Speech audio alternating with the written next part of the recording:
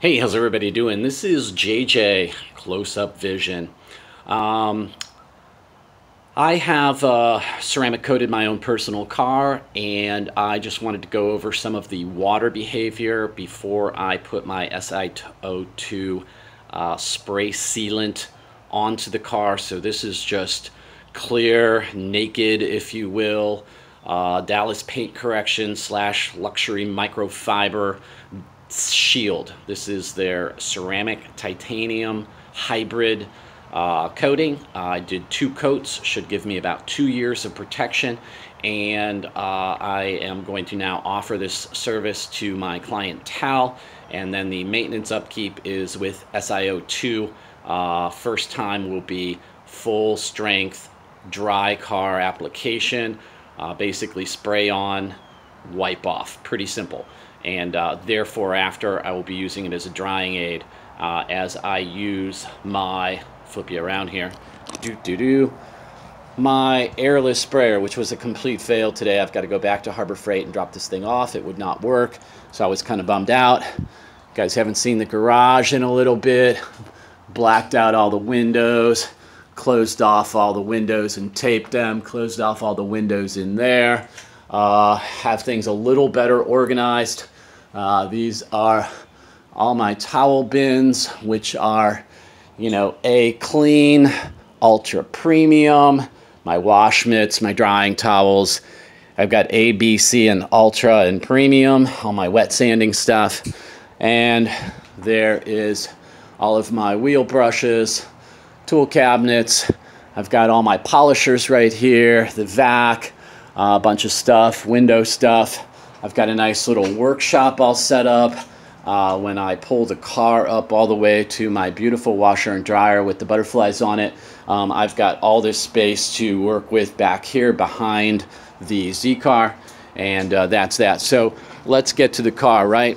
So I want to show you the water behavior. I just washed down this hood. I will say that I am filming with my Nikon 3200D a full-length video. It'll probably be over an hour long. I'll probably have to break it up into segments, but I'm filming kind of both at once. So I just did a first contact wash. I've driven about 170 miles on this car since I put the Shield ceramic coating on it. I've taken it for a drive. I think over the last 3 or 4 weekends, a couple times. I've taken it on the highway. I've done a little practice autocross stuff as I'm gonna get ready once it's not deathly hot in Florida anymore. And without further ado, I'm gonna try and just hold this and show you. Now I am in kind of a shaded area. I've got the sun behind me. I'm gonna give you a few different angles. But this is the Shield, pure and unadulterated. I have cleaned the traffic film off of the car, and as you can see, there's some pretty nice sheeting going on. I know I've got some weird shade. I'll take you around here, kind of give you probably a little better angle. Beading, I was expecting a little bit more sheeting. You know, this part of the hood is quite sloped, and there's still quite a bit of beading going on. But overall, you know, happy with this. I just did a very light contact wash. I've got a number of wash mitts in my bucket here. I was going to use the airless sprayer and go with all distilled water today. Unfortunately, that's not going to happen. So I've got some, I used distilled water. I put 1.5 gallons in this. I've got a number of wash mitts with some just very, you know, pH neutral, just basic car soap. And I am going to put my Britemax spray sealant, or actually it's Britemax Remax by Britemax. This is from England. I buy this by the gallon. It is an amazing product.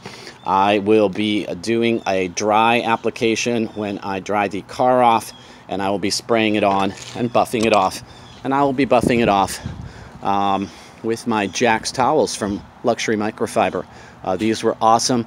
I used them to buff the shield.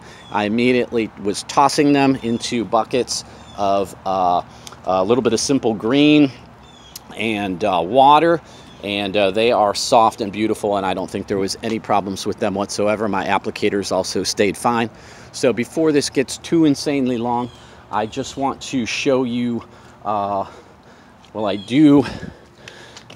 I have just blown, I'm going to blow this dry, sorry about that, I'm thinking about 10 different things here, with my, this is a heated, filtered, they call it a motorcycle dryer, but if you have good sheeting going on a car where you know, you're not in the sun, you're not with bad hard water, you can let it sit there a little bit, you can blow your car dry. And sorry about the noise on this, but it's I like this this flat head on this. See it against the white of the Honda there.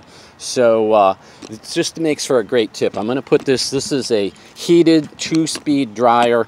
I've had this blower for a couple years now, and it's awesome. So watch how easy this water blows right off here. And this is low volume. I don't know what the CFMs are, but check this out.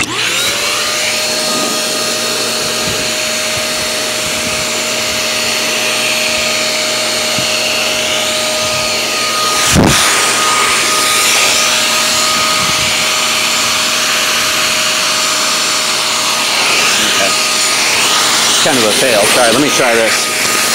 Okay, this will be better. Look at that water. Yes.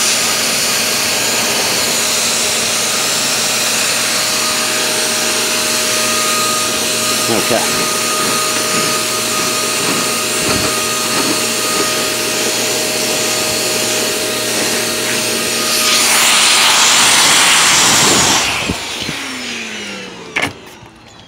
So I know that wasn't real great, but you know, yeah, I've still got some water on the hood. I was having a tough time holding the camera. I've got a pistol grip on this, and I'm trying to work the hose so it doesn't hit the car, and you know, it's just not too easy.